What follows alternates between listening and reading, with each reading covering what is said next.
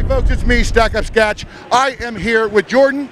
You have made, you are the creator of Battletech. That is true. Guilty as charged. All that time ago, the board game? The board game 33 years ago, an embarrassingly long time ago, yes. Well now, 33 years later, we have a new Battletech game coming out. We do, and it's really exciting because it's like, you know, from 33 years ago, that stuff I dreamed, we're now putting on screen. So what is the new Battletech? We've done over a dozen video games in the Battletech universe over the last 3 decades. What's exciting about Battletech is it's the first return to a turn-based strategy version of the game, which of course where it started. Yeah, I mean we started as a tabletop strategy game, and this is the first kind of really kind of modern version of that game, and it's so exciting to be able to take it, all the tools, the incredible graphics we can do, the computational sophistication we can do, and really open it up into a great world of depth and fun. Now the turn-based is really interesting because even the Mech Assault and Mech Commander games weren't true turn-based. Oh, no, they were more of your real-time hybrids. Exactly. So are you using the grid? Like, no, so it's I guess, you know, like your best touchstone is going to be kind of like XCOM, right? Sure. So we have it's not a grid system. It's open up.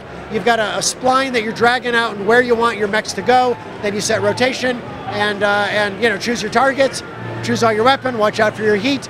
All the kind of basics of the tabletop. That's all in there. It's all in there, but very fast and accessible. Now, how intense do you get into it? Are you able? Can I target another mech's legs? Do we get serious about it?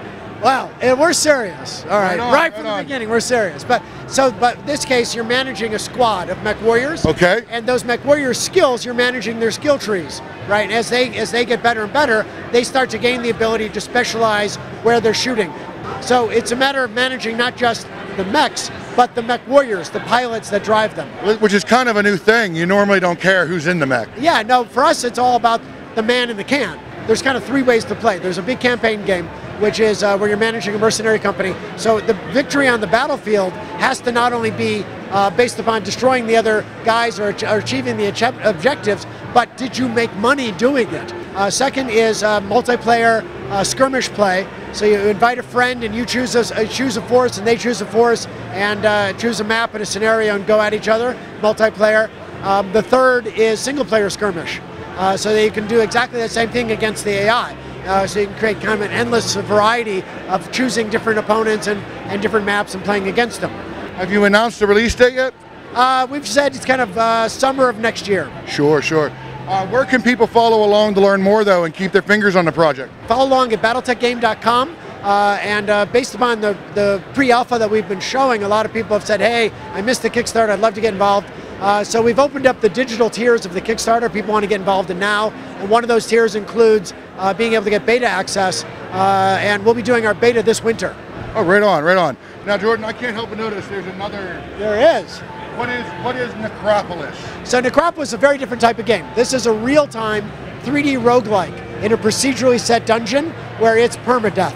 And so it is all action, and it's one you got to be watching out constantly. You got 2 different player characters. This new edition we're publishing has a 2nd player character class. The game launched earlier this year with our Blackheart, and now we're bringing the Brute, and it'll be a free update for everybody who bought the game previously. But this adds a whole bunch of new environments and a whole new player characters who is your classic big, axe-wielding Brute. I've seen this one over there being played on the floor. It has a real soft art style, stark, but also very colorful. And it's very evocative. I mean, one of the things, we're a small studio, and this idea was a really big idea. So that's why the art style was so critical for us. Mike McCain and Chris Rogers, our art directors, they really came up with something that is really evocative, really gets the emotional content, but yet is something we can afford to make as an indie. Where can people now? They can get Necropolis now, right? So the Brutal Edition of Necropolis will be available September 6th on Steam. Awesome. Well, thank you so much for chatting with me. I really appreciate it. You are responsible for a lot of hours of fun on my behalf. I really appreciate that. And thanks for taking time with the show to talk to us. Awesome. Have a great PAX. Thanks, you too.